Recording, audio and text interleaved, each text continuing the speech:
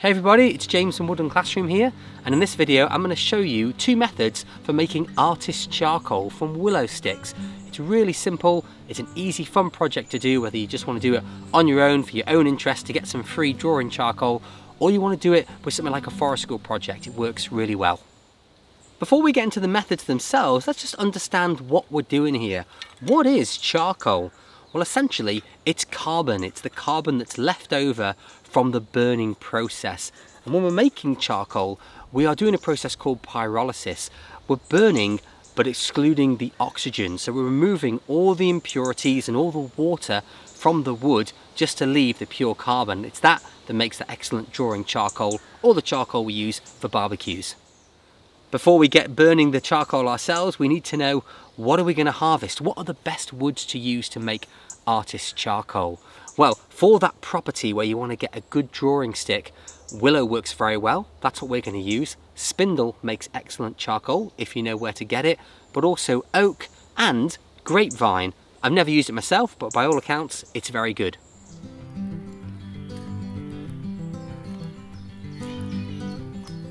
Whichever of these two methods you decide to use, the preparation of the sticks to bake into charcoal is the same. The size of your charcoal sticks is going to be dictated by the size of your tin, of course, and you want to cut the sticks so they're just short of the size of the tin, so they fit in really snugly, like matchsticks in a box there. Nice and snug is what you want, so you get as much in there as possible. Having a nice even stick size also makes a good even product. I tend to cut one to size and then match them all off that one, so I know they're all going to fit in the tin there. The other thing you need to do is to take the bark off the charcoal. That's really important because bark doesn't make good charcoal, it's just the wood underneath that you want. If you're using willow, stripping the bark off with either vegetable peelers or a knife is a great project to do with kids to get them really involved in the whole preparing of the sticks there. The last tip is to make sure you use the same species of wood in your charcoal tin, and also it's either all green or all dry. Because if you use, let's say use all willow in there, but you use some sticks you've just cut today and with the bark stripped off, and then some you've had hanging around for a year, they're not going to bake at the same rate. Some are going to, just maybe turn to dust, while the other ones haven't gone far enough to charcoal. So making sure they've all got the same moisture content in them means you're going to get a nice even burn of your charcoal sticks. Okay, let's get into method one, and this is the method that we use mostly on forest school sessions with groups of kids. You use a tin like this. This is an old golden syrup tin, but an old coffee tin would work well as well, of course. Just make sure it's nice and clean inside. This has already had a couple of burns to its name, but what's important is that the lid is in good condition and you can seal it down well, because what you're effectively making with your tin is an oven. Now the oven isn't completely airtight. You can see we've got a hole here. That's important because you need somewhere for the water vapor and the other impurities to escape. Otherwise the lid is going to burst off and you're going to have a little explosion, which would be a lot of fun around the campfire for the kids, but not entirely safe. So we need that hole, that's important. If you want to make a hole in the lid, what I suggest you do is take the lid off, put it against something flat and solid like a block of wood, and then bang a hole through with a nail. That way, if it's against the wood, the lid isn't going to become distorted, because again, it wants to go back on as a good fit. That's important to make that mini oven. Next, it's time to pack the tin with as many sticks as you can fit in. And once they're all fitting in snugly, making sure none of them are proud, push that lid back on and make a good seal. This is now going to go in the middle of your campfire with the hole pointing up. It's important that that has the ability for everything to escape from it. And you want to put it in the campfire where you can see what's going on as well.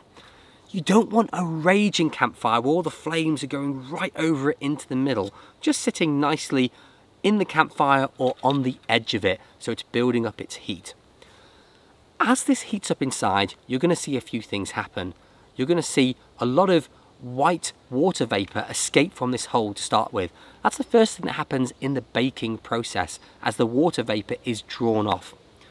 Once that's done, you're going to get a little jet of flame come out of the hole here, and that's all of the impurities being burned off from the charcoal.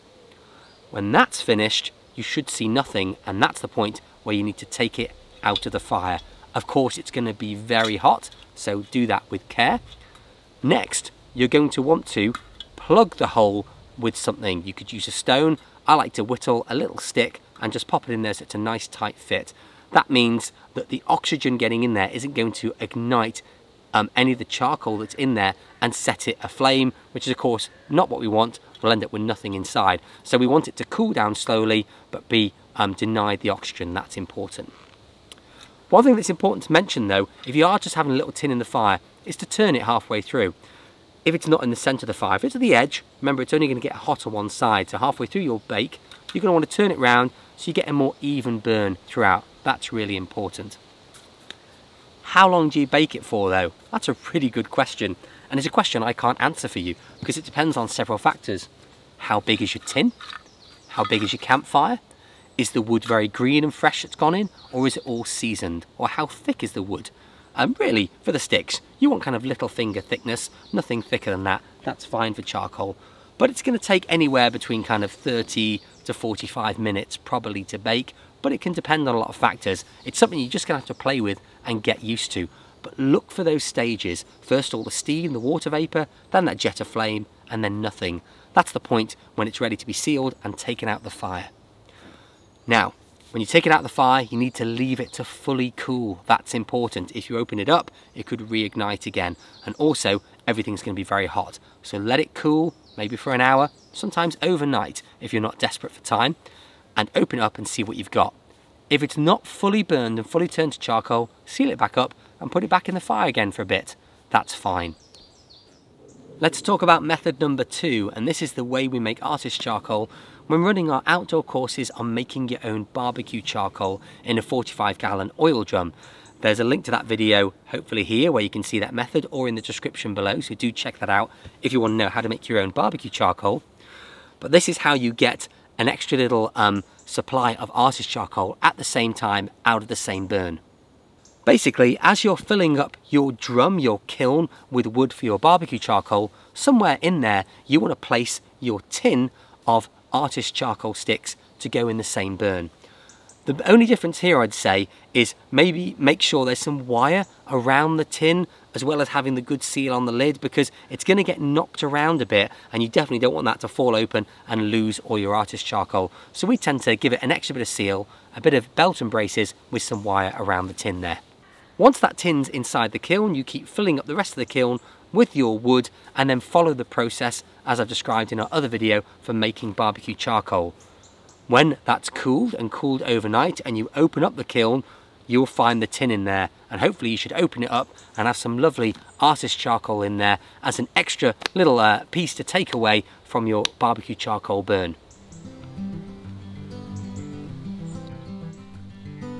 Now you've got your artist charcoal, you can have a lot of fun with it, using it for any art projects. With the kids in our forest school, we like to use it sometimes for Stone Age inspired artwork. So the kids will start drawing on rocks, on logs, and making their own kind of cave paintings, or their own marks and secret trails and way markers through the woods. So of course those charcoal sticks can be used for all kinds of games going forward, but it's really nice for anyone involved in it, whether it's kids or adults, to see the process of how charcoal is made, and that you get something that really is good quality and can work very well as a drawing stick. Before I disappear though, let's just take the idea of charring materials, natural materials, a little bit further. Anyone who practices bushcraft will be familiar with char cloth, which is made from natural fibres such as cotton, wool or linen. Man-made fibres don't work, polyester and things like that, it doesn't work. You need to use all 100% natural. And char cloth is used for traditional fire lighting, such as fire lighting with flint and steel. You can make your own char cloth using the same method, having a tin and filling it up full of cloth, and doing that same baking method we described earlier. But what about making other tinders and having a play with other natural materials? I've got some in my bag here. Things like punk wood, or birch polypore fungus, or other bracket fungus or mushrooms you find in the woods. Can they be charred? Can the moisture and impurities be driven out of them? Will that leave some good carbon left that can be used for fire lighting? It's a really fun thing to play with, so don't just think that charring is limited to artist charcoal or char cloth. Play around with different natural materials and see what quality tinders you can make. Well, I hope you found that useful, and I'd really love to hear in the comments below if you had success making willow charcoal with either of these methods. Do let me know how you get on. And if you like this video, there's more good stuff of course on our channel, so do please subscribe and give the video a like. And lastly, we do run courses in North East Wales on bushcraft, wild food foraging, all kinds of good woodsy stuff. So do check out the website woodlandclassroom.com. Thanks for watching, and I'll see you soon.